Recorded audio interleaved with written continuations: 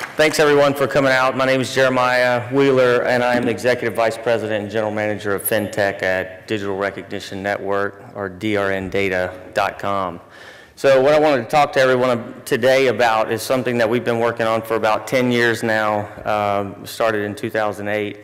And we were having a big problem with repossession agencies not being able to find enough cars to help the banks and credit unions and things keep above the water with regards to subprime lending and everything else. So we built a product and teamed up with a company out of Livermore, California called Vigilant Solutions, now our sister company, and we created an LPR system that we sell into the marketplace to repossessors and repossession agencies, and we have about 4,000 sets of cameras in the market right now, and they basically recognize license plates, store GPS latitude and longitude, date and time, imagery of the vehicle, and we'll watch this quick video.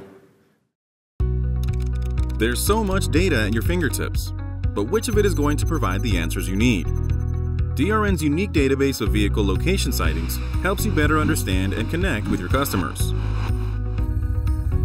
Whether it's connecting lenders with their customers or identifying fraud for insurance carriers, our data provides key insights you can't get anywhere else. And the possibilities are endless. In short, we help turn our clients' risk into revenue by improving debt collection for financial institutions and giving insurance companies easier and faster ways to detect fraud and resolve claims. So take a ride with DRN, because with us in the driver's seat, all roads lead to revenue. We have over 7 billion sightings to date in our database. We're collecting about 160 million sightings a month nationwide in about 390 markets. And so what does that mean for credit unions? What does that mean for financial institutions that are making loans to different varieties of customers across different platforms? It means that we can help you provide insights to you to help you better find your customers, and we're doing that currently for a number of different credit unions and lending institutions across the country. Full life cycle management. We have a really great relationship and partnership with Allied Solutions that helps us gather all of this data and help track the members' loans and also identify risk earlier in the cycle, whether it be in the servicing arena, the collections arena, or the asset recovery arena. We can help validate addresses. We can help identify new addresses based on clustered sightings in residential locations versus commercial locations. So an example of some of the case studies, one particular example of a case study that we did for one of our credit union customers is we were able to prove that over time, over the course of about 24 months, they could have saved over $9 million a year in charge-off losses by using data and analytics earlier in cycle to tell where their customers were not. They're always somewhere you think that they're not. So in this case, we were able to tell them, 21 days prior to charge-off that this car was located over 300 miles away actually from the given address of where they were actually sending agents out to recover the car. So what does that mean for credit unions? Just in 2017 and 2018 so far, we've been able to identify 743,000 sightings on credit union member vehicles that actually are in collections or on default. We've helped identify impound, stolen, and total salvage alerts on over 56,000 autos, and also we've returned 200,000+ locations that are clustered solid addresses with scores that can tell you, when the best time to go recover that asset, when the best time to send a door knock to make contact, or when the best time to call. So it also helps kind of bubble up the addresses you're looking at on a comp report to say, they're back at grandma's house. They're not really where you think they are anymore. And then also one quick point to point out there, PFCU is a great client of ours, and just in 1 month, we had a recent press release that they've saved over $150,000 in potential charge-off losses in their auto division. So it's doing really good things out there. 2017 impact in the auto finance space. This is kind of also inclusive of credit unions, but also all of our other top 100 auto lenders. 165,000 vehicles were recovered due to our alerts and data.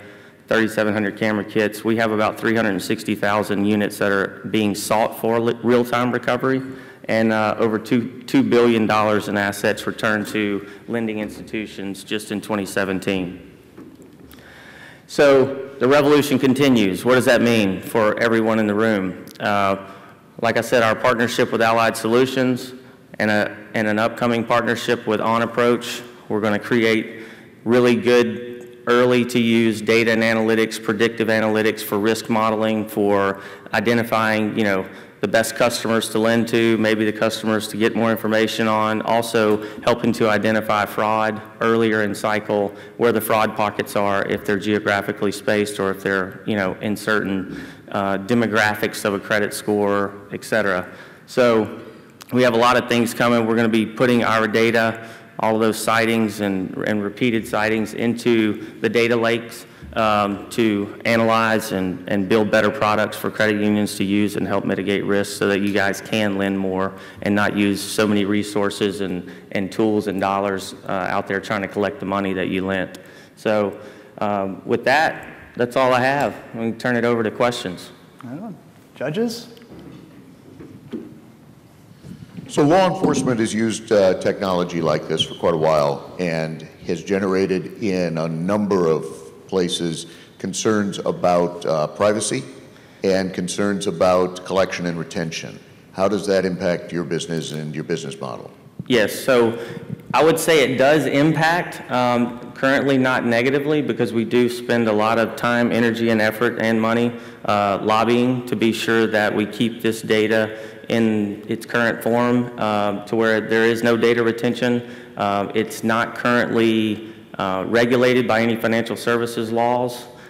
We actually self-regulate under the Driver's Privacy Protection Act, but also under that act, if you read, there's zero right to privacy for license plates, and they have to be lit and legible for law enforcement use. And so all we're doing is photographing, which is a First Amendment right, freedom of speech. The storage of that photograph is our actual speech. And so if a state comes out like Utah did, Utah came out and blocked our the private use of LPR data, and we sued them for a First Amendment violation and got that overturned very quickly.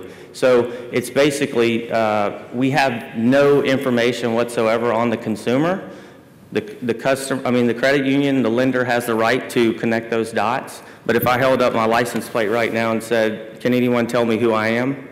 The answer would be no. So there's zero right to privacy, there's zero violation of privacy, there is no privacy when it comes to us taking a picture of a piece of metal in public. So. Time for one more question. What's the percentage of credit unions using this in your customer base? Right now we have over 100 credit unions using it. I would say we have a few top 5 or 10 credit unions when it comes to auto, looking at the auto loans. And so in the terms of the top 100 auto lenders out there, using it directly is about 35%. Indirectly, through some of our partner channels, it's about 95% use our data to pick up cars. In that $2 billion number, what's the credit union portion of it? The credit union portion is probably very low. It's probably 20% of that. So as that market grows in terms of our customer base, we started really in the captive and in the banks, the larger, but as credit union growth has been fueled for, pretty heavily by the indirect auto lending, we focus on that space pretty hard now. All righty. Well done, Yep. Jeremiah. Thank you very much. Well done, guys.